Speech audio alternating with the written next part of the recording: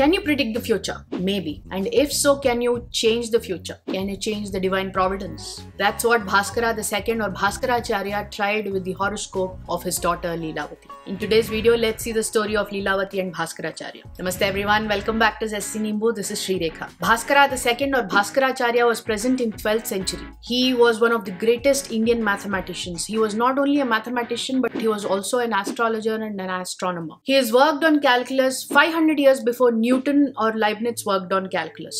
He produced extensive treatises on spherical trigonometry and algebra and found amazing solutions to the problems, which was not even discovered in Europe till 17th or 18th centuries. He has worked on algebra, arithmetic, calculus, geometry, spherical trigonometry, astronomy. His greatest work, his magnum opus, is called as Siddhanta Shiromani. It's divided into 4 parts: Lilavati, Bijaganita, Grahaganita and Goladhyaya. Lilavati deals with arithmetic, progressions.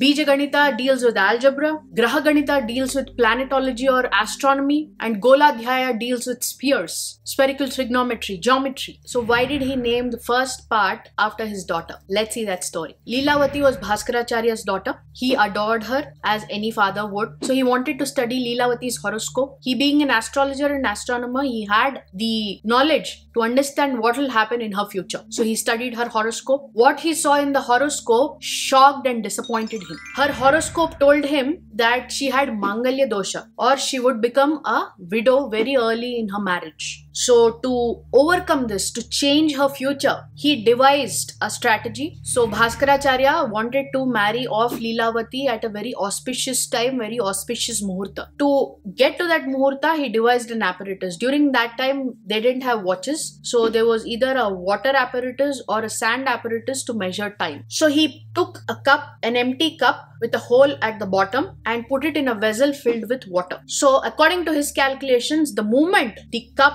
is filled with water coming through that small hole, and when the cup sinks, that is the exact muhurta when Lilavati was supposed to get married. During that time, children were married off young. So she was a young child. She was very curious about this apparatus and she wanted to see how her father has devised this. She goes to that vessel and she bends and tries to see what is happening. So unknowingly, one of the pearls from her necklace, or it said that it's a nose ring, it fell into the cup and blocked that hole. So eventually what happened? The cup never filled and it never sunk, and the muhurta just passed and nobody knew. And the auspicious time went, and when Bhaskaracharya came to check, he noticed the pearl which got stuck in the cup, and hence the marriage couldn't be performed. But then he still went ahead and performed the marriage, but eventually she became a young widow. So Lilavati became sad because it was her mistake that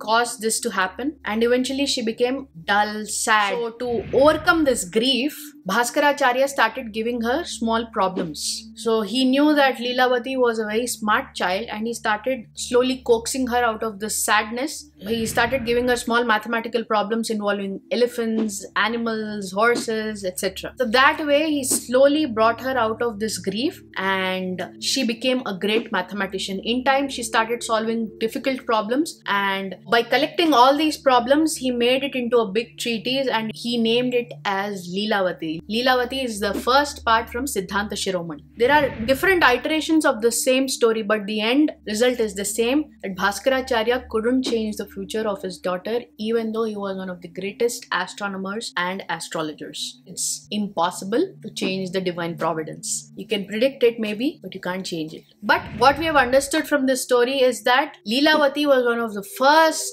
lady or women mathematicians, and Bhaskaracharya based his work on her name. His another great work is Karna Kutuhala, which is based on Siddhanta Shiromani. Our culture is filled with such stories and filled with such great people. In ancient India, mathematics developed as a tool to understand astrology and astronomy, which are both part of Jyotisha. Jyotisha is one of the Vedangas in Veda. So we'll see more about Indian mathematics, ancient Indian mathematics in our next videos as well. This is your 5-minute Gyan for the day. I hope you have liked today's video. The Sanskrit word of the day is Jamiti. Ja is earth, Miti is the method of measurement. From Jamiti we get geometry. This geometry or Jamiti was used to measure the sacrificial places during yajnas. The question of the day. I mentioned Jyotisha is one of the 6 Vedangas. What are the other 5 Vedangas? Please let me know the answer in the comment section. You can also check out the previous video that I did on Vedangas. The Rishi of the week is Marichi Maharshi. Let me know who this great Maharshi is in the comment section. I look forward to your answers. Check out my website zestynimbo.com and check out the questions that I posted there. I'll see you all in the next video. Until then, namaste.